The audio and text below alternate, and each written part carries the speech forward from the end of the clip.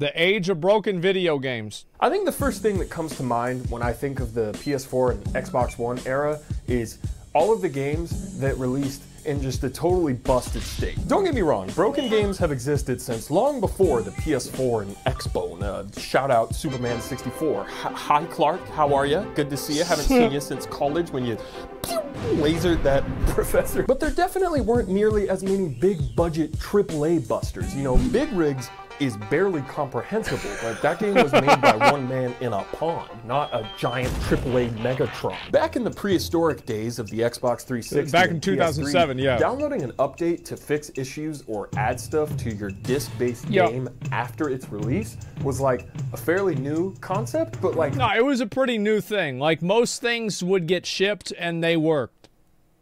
Because back then, you got to remember, like in 2007, this sounds nuts, but not everybody had the internet. There were people still living in the Stone Ages.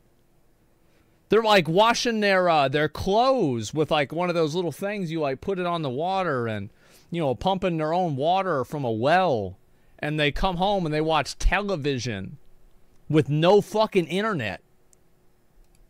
An actually pretty cool concept. Wait, so the interweb can make my already legendary game even more legendary by downloading this epic Chuck Norris update? That's pretty like a boss. I see no way this could ever end badly for the consumer. It is 2007, I just saw Michael Clayton. But nowadays, the disc inside that case you just bought is practically dead weight the second you've installed the game and downloaded the likely... Well, the disc is what you buy, and then you download the game.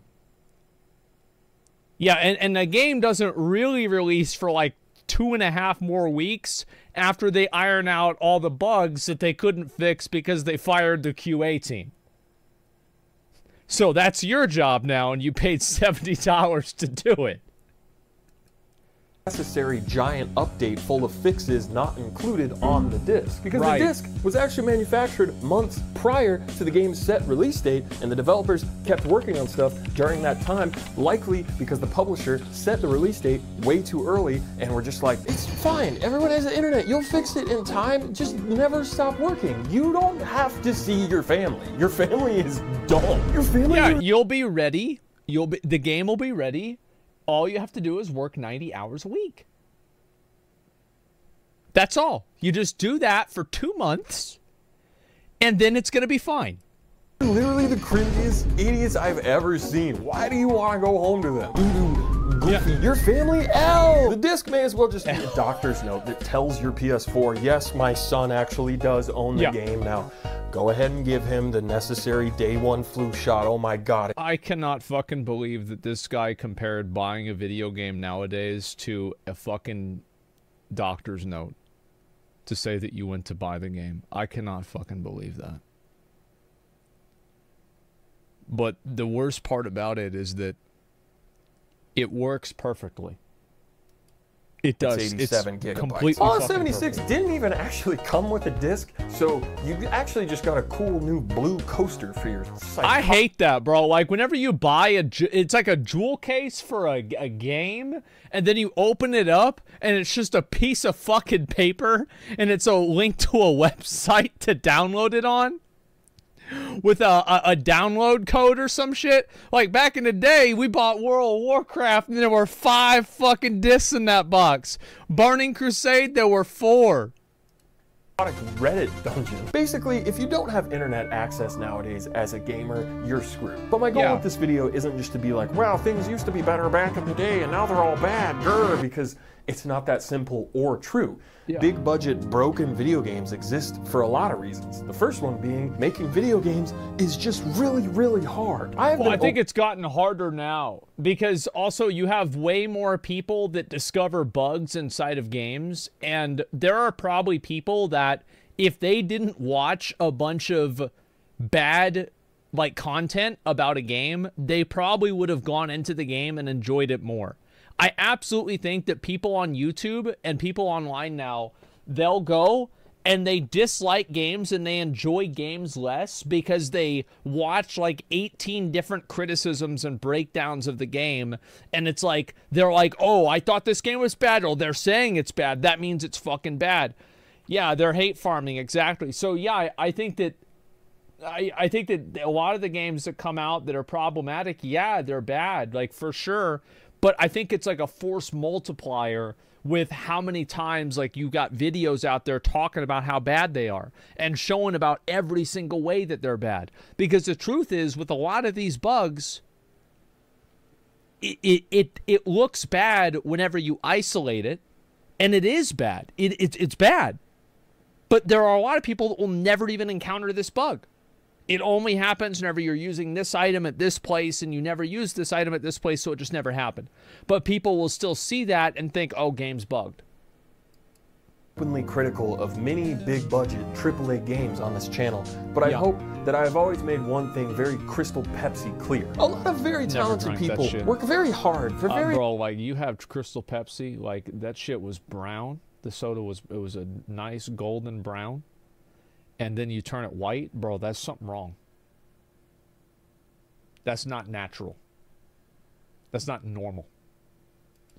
Long, crunchy Nature Valley hours to make even seemingly simple stuff like this possible, and it's crazy. And in order for it to be even considered pretty good by the general public. Oh my God, is this happening to me again? Oh my fucking God, bro, like... Alright, let's watch it. Openly critical of many big budget AAA games on this channel, but I hope that I have always made one thing very crystal Pepsi clear. A lot of very talented people work very hard for very long, crunchy Nature Valley hours to make even seemingly simple stuff like this possible, and it's crazy. And in order for a game to be even considered pretty good by the general public, gameplay, sound, story, characters, performance, all of these things have to perfectly align in the gamer night sky. Obviously, modern technology has... Yeah, I mean, as long as the gameplay's good, I'm happy. Like, everything else is all, like, that's all fucking sprinkles on the cupcake. If the story's good, great. If the graphics are good, great. Does the gameplay like shit? If the answer to that is no, we're not doing it. Made creating virtual worlds a lot easier than it was back in the 80s or 90s. And I think we often take that for granted. We've come a long way from the days where 3D was a bit more of a fluid, abstract concept like jazz, and you aimed a gun with the same finger you drove James Bond with. Yeah, it was weird. Lights you up. Bro, why am I getting ads? Many hands coordinate across many different types of teams. But I can't believe I'm getting ads, bro. Like, how am I getting ads?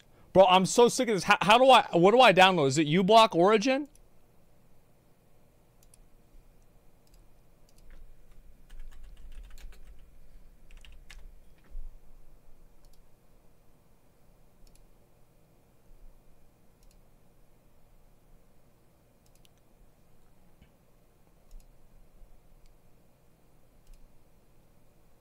Nah, because it says this.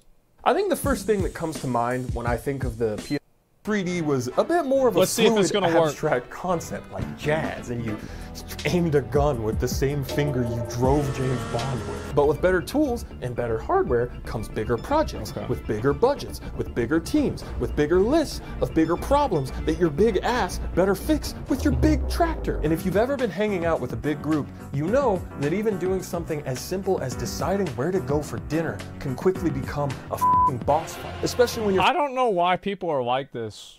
Friend's mom, who's paying for the dinner, has all these crappy dinner demands because she's trying to satisfy her dinner shareholders. This metaphor is getting a little goofy. I fucking hate this. People that always try to make eating food complicated. There's nothing I hate more than that.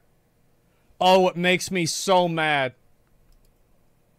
At the point, I know half of you are just thinking about Michael Clayton still. So I think the first obvious reason for AAA games releasing in a broken state is that game development is just insanely hard and requires so much dedicated collaboration and efficient time management. And it's a miracle that any video game ever gets finished and even exists at all. And all video games should go to heaven. The second reason is That's true. Yeah. Okay, buddy, that's enough out of you. Hi, I'm Jakey, and Jakey, attorneys at law. And I'm here to tell you about today's video sponsor, PayPal Honey. Honey is a free online shopping tool that automatically searches for promo codes at checkout, like a little deal detective, so that you don't have to. Honey works for so many things. Things that you're probably already buying, this ad's like fine, shoes because it's or like at chips least he's on getting paid websites for it, that not you're probably Google. already shopping on.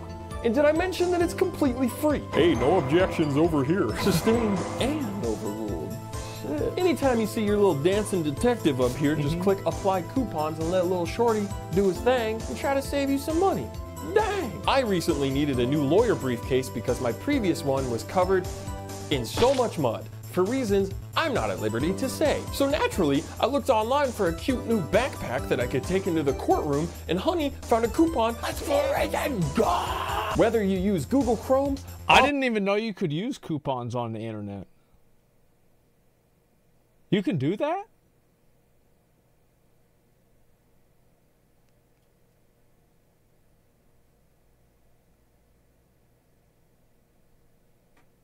Oh, a promo code. Yeah, a promo. But is that a coupon? Like, I mean, I guess, yeah. I mean, damn, I never thought of that. Firefox, Safari, or for whatever reason, Microsoft Edge, you can add Honey to your browser for free by going to joinhoney.com/NakeyJakey. Using my special link helps the channel and is greatly appreciated by all of the attorneys here at Jakey, and Jakey, and Jakey, and Jakey, and Jakey, and Jakey. Thank you to Honey for sponsoring. Well, I probably just used some random, like, you know, fucking attorneys in suits. And he just fucking searches it up on Google, and it's like the first result is like, yeah, we're gonna use that one.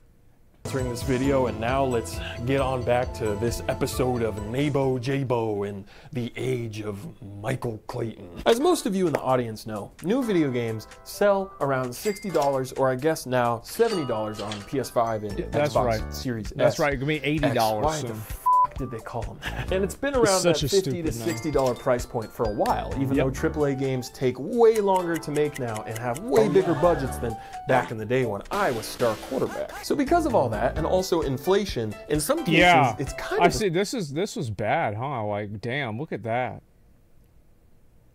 That sucks, huh? What the fuck? Damn, well, I guess wages went up by that same amount, though, so it's okay.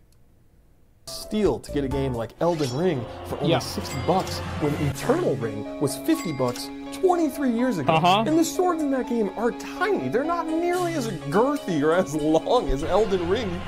You go out in public with that shrinky dink, I'll kick your ass. Donkey Online has a really good video about video game pricing that you should go watch later, but not right now. If you leave, you won't see how I learned how to spin. I'm gonna spin later.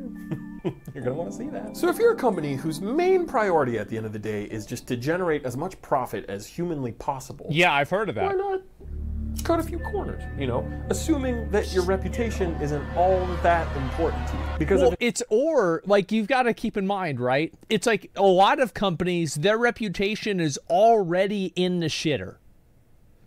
So it's like if EA brings out a game and there's no bugs in it, no one's gonna care.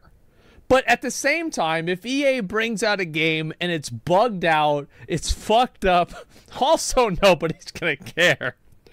Because it's EA, what do you expect? It's a choice between A, spending millions of dollars for every month that you lengthen development time to ensure that you release a relatively bug-free and finished product, and hope it eventually pays off because lots of people recognize that it's good quality and buy it and sing your praises and you win awards at the big show and Jeff goes, oh man, your game is so big. Such a good game I've ever seen, dude. Which is all a very big gamble. Or B, set a very unrealistic release date that you know damn well you will not make and force your team to crunch their asses off only to still release a broken game that you'll maybe eventually fix with a giant update long after release and after you've already made all your money. And to make sure you definitely see a return on your giant investment and satisfy your investors, you do all these pre-order bonuses and fancy... pre-orders, look at that. Like, bro, this is gaming. Guys, who's excited about gaming? Here, let me go back. Oh, look at that. Pre-order bonus, badges, selling out fast, postcards, original score, art book, wallpapers. Oh my God. take my money. This is the way these games are now, man. And fancy trailers with celebrities just to guarantee that people buy your game before gamers can even know that the game is busted as hell, because you've also made it so that no publication can drop a review for the game until the day the game comes out, which should be illegal. Yeah, if the only thing you care about is sales in your quarterly reports, you're definitely planting at bombsite. Yeah, we're on the B. Just like Ubisoft and EA and Bethesda and Square Enix and Activision and CD Projekt Red and Microsoft. Yeah.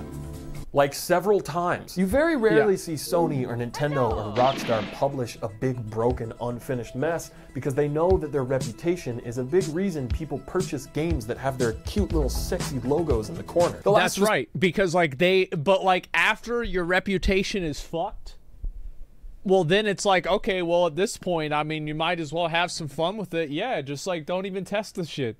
Just put it out there. I mean, they already pre-ordered, right? Yeah, alright, yeah, it's good. It's good, we fix it later. We'll do it live. Part 2, Ghost of Tsushima, Spider-Man, God of War, all of these Sony exclusives released in relatively bug-free and complete states. And, well, Days Gone was iffy, but we don't have to talk about Days Gone. Yeah, I said your name. Never played this one. Go back to bed, okay? Doesn't mean that those devs didn't have to crunch like hell to reach the finish line. No, unfortunately, crunch is a huge problem across the entire industry, and even Golden Girl publishers and developers like Sony and Naughty Dog aren't exceptions to that. It's still very much not ideal. But apparently even Golden Girls like Nintendo or Rockstar, companies with some of the highest rated games of all time under their championship belt, they push site B too. It's B, rush B, rotate B, rotate B. The GTA Definitive Trilogy was one of the most appalling and disappointing re-releases of a beloved franchise that the world has ever seen. Appalling and disappointing re-releases of a beloved franchise that the world has ever seen. And this is Rockstar, the company that put out this game, and this game, and this game, and this game. And fucking even this game is amazing. And you know money isn't tight with how much of a cash cow GTA 5 continues to be 10 years later. Like, this isn't an indie publisher rushing out Hog Simulator 3 because they're strapped for cash after their Kickstarter failed. No, this is Rockstar. I feel like Hog Simulator, I feel like that'd be a good game. Yeah, that'd actually be probably fun. Agree. I don't know if it Simulator's falls on Rockstar Dragonflight? or their parent company Take-Two, but at some point, someone or someone's somewhere said, "F it, we'll do it live!" And Nintendo, they just published the two lowest rated mainline Pokemon games to ever exist. Games now famous. Well, because it's like people at this point, man, everybody's gonna buy the new Pokemon game. Like, if you're gonna buy a new Pokemon game, a review ain't gonna stop you. Like, you've probably been buying Pokemon games for 10 years. So you just push that shit out there and it's all kinds of fucked up. I mean, look, it's not your problem. You stopped buying them? Yeah, but you probably stopped buying them because you went to fucking high school or middle school. You grew out of Pokemon. You probably didn't stop buying them because they were bugged out. Yeah, I stopped buying them too. Because I got too old to get into Pokemon. For their hilarious bugs. And I ain't talking about Caterpie. And even if there's a fun game buried underneath all the bugs, it should be illegal to advertise and sell a product in this state. And that brings me to my final reason that I think broken AAA games will continue to exist. I touched on this in my ads and video games video. Yeah, because people don't give a fuck, and like they will always go, and the thing is, you buy a video game and then the game is fucked up. And then, because you bought the video game, if you acknowledge that the game is fucked up, you acknowledge that you are stupid. Because you bought the fucking game. You bought the bad game, you fucking idiot. You dumb bitch. And so you're going to go online and you're going to be like, well, look, I mean, it doesn't have that many bugs. You just have to, for the mission 4, you have to only look at the ground. Because if you look at any of the cars in the mission, the game crashes. But the thing is, also it makes it more of a challenge because you have to memorize the floor patterns and walk in the right way. So there's always people that make excuses for why these games are okay whenever they're obviously fucking garbage. Absolutely. And it's people don't want to feel stupid for buying a game like this. But oh my God, stop pre-ordering games. That's why these companies keep promising to serve you hot lunch square pizza and then go That's never gonna happen. Because they know the average consumer is gullible as hell and overly trusting and super loyal to their No, they're not gullible as hell or super trusting. They just want game. Bill want game, Bill buy game. Game bad, Bill mad. That's it. And then you bring out the new trailer. And Bill's like, oh, it's going to be different this time. I just know it. And you're right back to square one. It doesn't even matter. It just keeps happening. Favorite thing, and they prey on those sensibilities to make sure that your money ends up in their pocket. Yeah. And it does. Every single time. Pokemon was busted as hell and still sold 20 million copies. It's like serious gamer Stockholm syndrome. Just give up. Just give up. Listen, just be happy that they're still releasing video games, okay? And they're not just asking the people to just give them money. Just be happy that you're still getting some form of a game. People will watch a pre-release review for a game like Dying Light 2 on IGN or GameSpot and defend the game like their fucking life depends on it, even though they haven't even played it yet. Okay, guys. Yes, because they've already convinced themselves that it's going to be good. The thing is, there's one thing that people hate: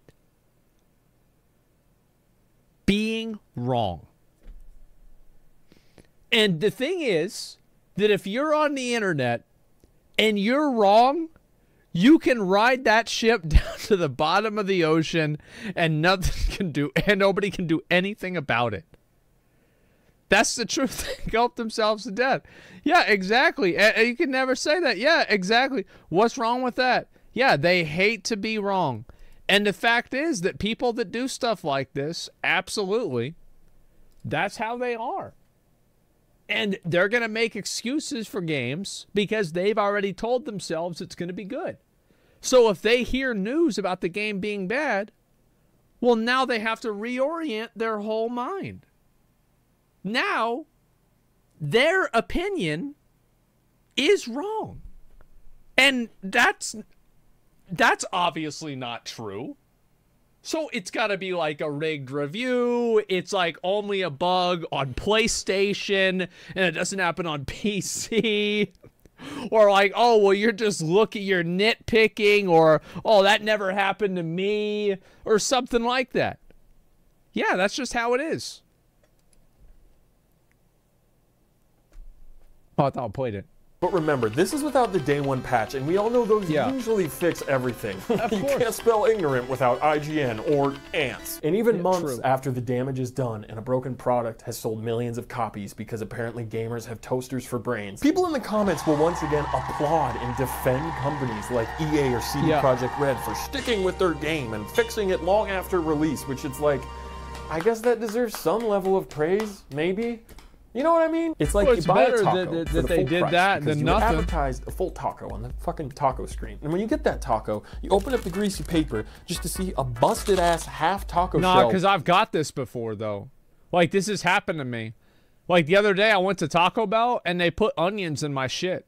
And like, I bet I could have gone back and they would have given me something new, but maybe not. Maybe they just said I ordered it that way and they're not going to do it. With only beans on it. I hate only beans. Oops, all beans. And then 6 months later, a Taco Bell employee rings your doorbell and gives you the other half of that busted taco that still doesn't have all the meat on it that they promised. And your response is to start clapping? Like, what the f***? And don't get me wrong, definitely throw love to the hardworking individual devs that actually got in the crunchy taco shell trenches and coated this broken mess back together. But give zero f***ing credit to the shitty overlord Taco Bell EA Corporation responsible for that broken taco that you paid full price for in the first place. God damn it. I think that most people that make games probably don't want to release a game that's borked. I don't think anybody does. It's just that sometimes you either have people that don't know what the hell they're doing, or you have people that make deadlines that don't know what the hell they're doing. And guess what you get? Well, you get a borked game. That's it. I need a taco or at least a churro to the throat. God. A lot of initially broken games can eventually blossom into really good ones, like No Man's Sky, Master Chief Collection. Final Fantasy XIV was like completely reborn, pun intended, and people love it now, and that's awesome. But this cycle will repeat as long as gamers continue to buy games and pre-order games before even knowing if it runs as well as the pudding on their treadmill. Yeah, but I bought the last game, and the last game was good whenever I got it, and so this one is going to be good, and if I buy it, if I pre-order it now, and I get the deluxe edition, I can play it early, which is good because the early date is on Friday, and I don't work on Friday. I get Friday, Saturday, and Sunday. I can play the game 3 days. But if I wait, then it's going to be out on Wednesday, and then I got to work, and I'm not going to be able to play. Oh, man. So I kind of had to do it. And that's it. Like, I think that it's over. It's just simply over. You're never going to convince gamers not to pre-order. You're never going to stop them from buying microtransactions. It's just not going to happen. You're on this train, and you are not the conductor. You are along for the ride.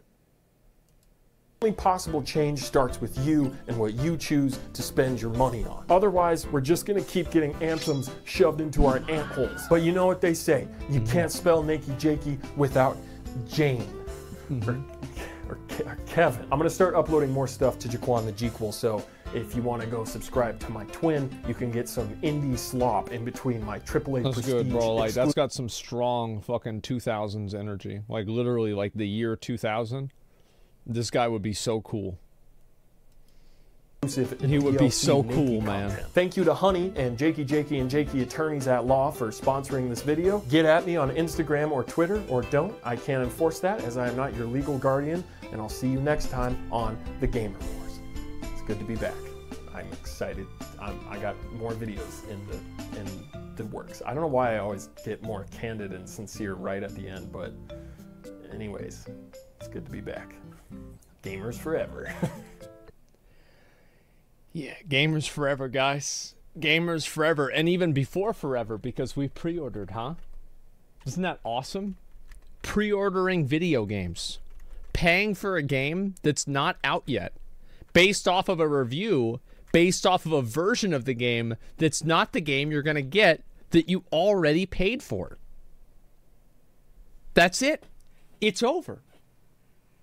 And speak for yourself, I never pre-order. Who cares what you do? Who gives a shit? Over 1 million people hit level 20 in the first weekend of the Diablo 4 beta. That's just the masses have spoken. And they're voting with their dollars, and you ain't voting at all. What about pre-ordering already established games like WoW? Bro, buy whatever you want. I'm not going to tell you what the fuck to do. The thing I want to go like, oh, this is what you need to do. You can't do this. You got to do that. Bitch, I do whatever the fuck you want. If you want to, Biden ruin pre-orders? No, he didn't. I wish he did. But no, he did not. Let's see here. It is what it is. Yeah, watch the PoE 2 in 9 minutes video. Yeah, I guess I'll watch that. Yeah, let me link you guys this video. This shit is funny. I feel like it's like everybody has just kind of come to this point now where, like, we just need to accept that, I mean, the game is not going to be getting that much better. It is what it is now, and it ain't going to change. This is just how it is. You deal with it. Yeah, you just gotta live with it. Yeah, that's it. We lost. They won. They gonna buy the new, bro. Whenever the new Pokemon game comes out, they gonna buy it. Why is that? Because they grew up playing Pokemon. That's it. It's got nothing to fucking do with, oh, well, it's because of the quality of the game, and because the Charizard is really cool. And that's it. Yeah, the new Zelda game. Yeah, it's that simple. There, I'll link you guys. This is a good video. I really appreciate this dude, man. Like, I really do. Jakey's like the one cousin that you like, but you can't see till Christmas. Whenever you see him, you're entertained for the time he's there. Thank you, Jakey. That's cute. I like that. That's really nice. Yeah, I never heard Michael Clayton until 10 minutes ago. I don't know who that is. I actually don't. Man, thank you for making the distinction between developers and publishers. Yeah, I mean, like, but nobody really gives a fuck. Like, basically, if you work on a game, if you are on the Q8, if you are on the social media team for a game, if that game gets released and it's fucked up, that's you. You did that. That's your fault. You fucked the game up. I knew it. That's it. Like, there's no, like, people not going to think. Like, you can't expect people to think. That's too much work.